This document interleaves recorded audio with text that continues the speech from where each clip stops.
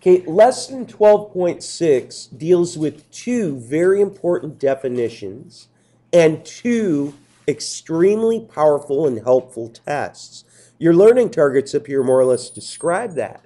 It says, I can determine if a series converges absolutely. Now, if a series converges absolutely, that's going to mean something very special. We'll talk about that in a moment. Also, I can determine if a series is conditional, converges conditionally. We'll talk about that. And then two incredibly helpful tests. The ratio test, which is used extensively. It's the most often used test you're ever going to see. And then the root test, which is very similar to it and can help you out in a few other aspects. But let's start with what I've highlighted here. A series, sigma a sub n, is absolutely convergent if the series a sub n in absolute value is convergent. And absolute convergent, I want you to think about absolute value convergent. It just means put absolute value inside of sigma. And if that series converges in absolute value, then we'd say you're absolutely convergent. Now, notice in the parentheses here, it says if your series already is positive, then obviously absolute convergence is going to be exactly the exact same series, the exact same convergence. But even more to the point, look at this star right here. There is a wonderful theorem that says if a series is absolutely convergent, that means if you put absolute value bars around it and it converges, then it converges without absolute value bars. If a series is absolutely convergent, then it converges regularly. It converges without absolute value. That's what this says. Now, right now, that could be incredibly useful and helpful. You look at example 1, and guys, we've spent 2 days now going over alternating series. And if I give you example 1, undoubtedly kids would say, oh, it's like another homework problem. I'm just going to use the alternating series test. And well, you could. But notice what they're asking here. They're asking something very different. They're saying, does this series have absolute convergence? Is the series absolutely convergent? To test that, what you're really going to do is say, well, let's see, what if we put absolute value around that? Now, guys, as soon as you do that, that negative 1 raised to a power, regardless of whether it's positive or negative, will it not just become simply a 1 once we reduce it? Do you know what that's really saying? We really have the simplified series 1 over n squared. And notice our counter. N begins at 1 and it goes up to infinity. N itself is always positive, in other words. What kind of series is that, 1 over n squared? It's a p series. So we could say this, which is a convergent p series.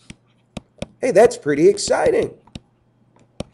So we have absolute convergence. So I can say this series, negative 1 in parentheses to the n minus 1 all over n squared, is absolutely convergent. By the way, here's the follow-up. Therefore, this series converges. Now, sometimes kids almost look at that second statement and they'll say, why are you repeating yourself? I'm not. I'm now saying that you converge without absolute value. Do you see what I'm saying? There'd be no need for the alternating series test in that regard, would there? That's pretty exciting. So God bless you.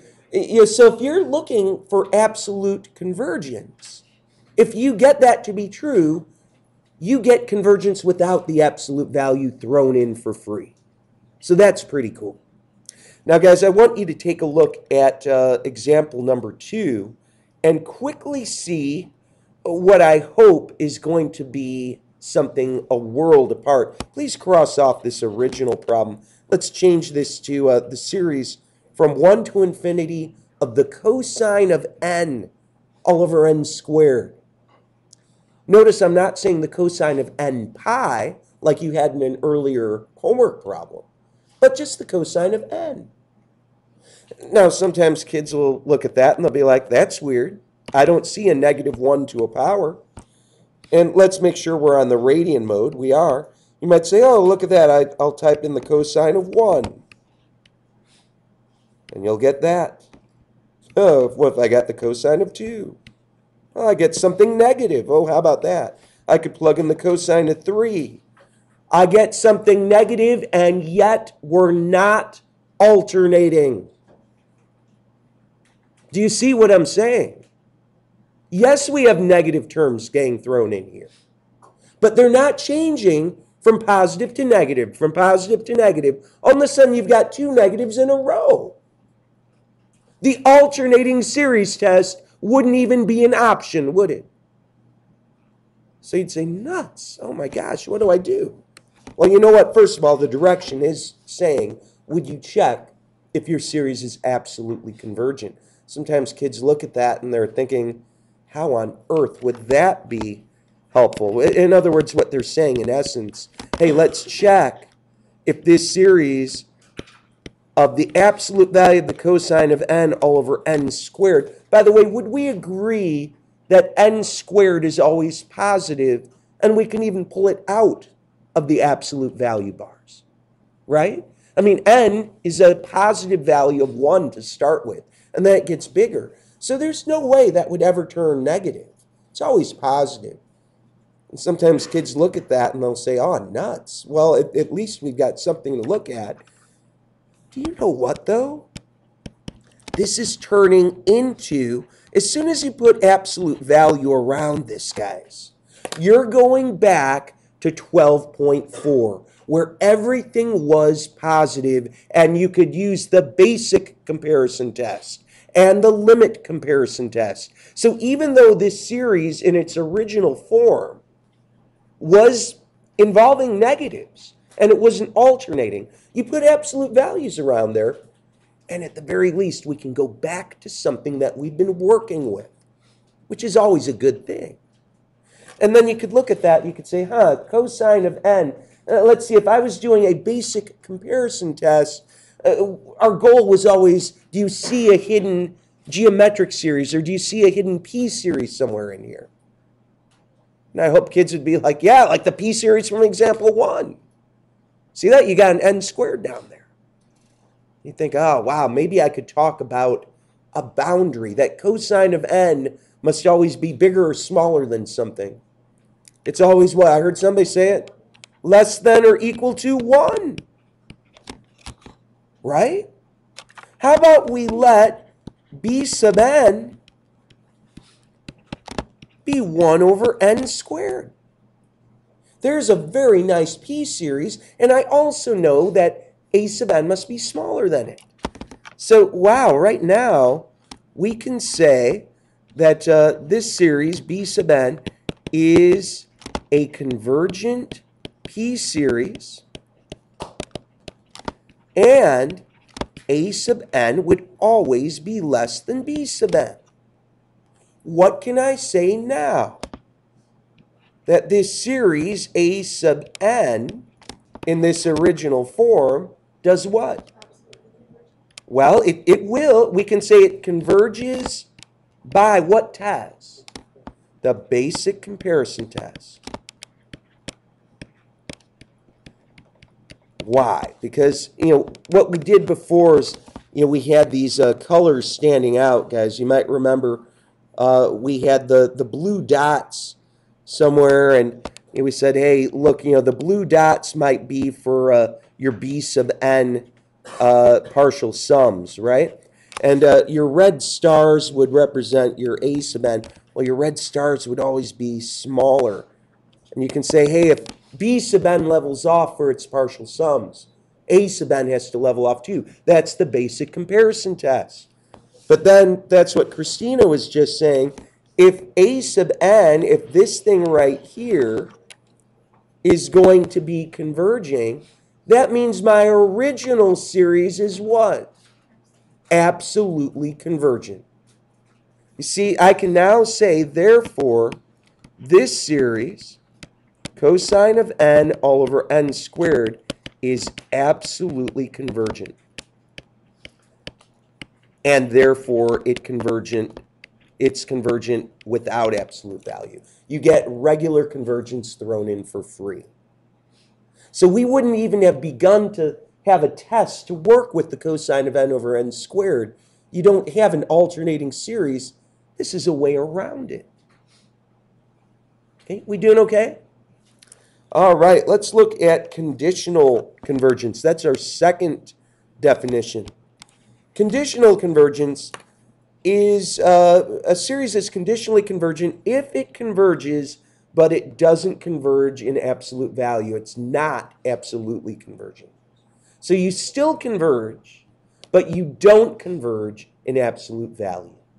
Sometimes kids would almost be in a state of shock, like, wow, that could happen? Yes. Here's a great example. Take a look at example 3, and I'm changing the problem to make it shorter and simpler. Please cross out the original problem. Let's make it the summation from 1 to infinity of -1 to the n minus 1 all over n. Let's take a look at what's happening in absolute value. In absolute value, guys, I hope we can see that very clearly. This series just becomes 1 over n. What kind of series is that?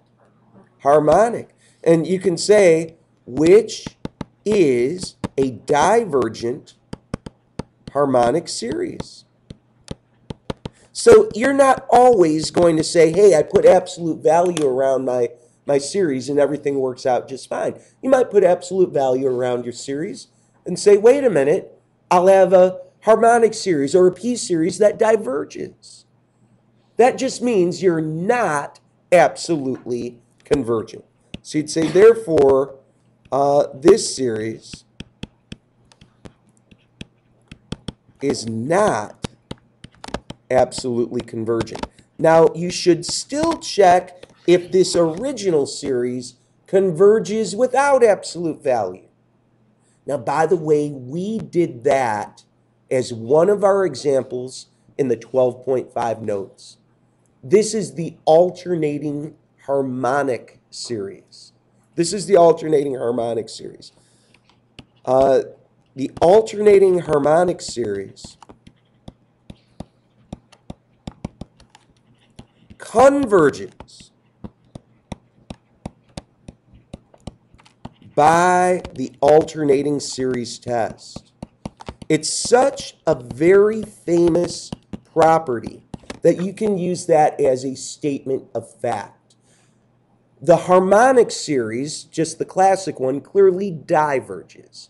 But the alternating harmonic series, surprisingly, we saw a couple days ago, does converge using the alternating series test. So therefore, this series right here is what we call conditionally convergent. It does not converge when you put absolute value around it. But if you just checked it without absolute value, you do get convergence. So that is quite possible to occur. Okay, yes? You don't need to show the work for your alternating. Normally you do. This is the one time where you wouldn't. Because this is such a famous series, it's like a statement of fact. Normally, like if I gave you -1 to the n minus 1 over n squared, show that your b sub n plus 1 is smaller than b sub n. Show your limit of b sub n goes to 0. Then say by the alternating series test, this series would converge. But this is like a statement of fact. Okay?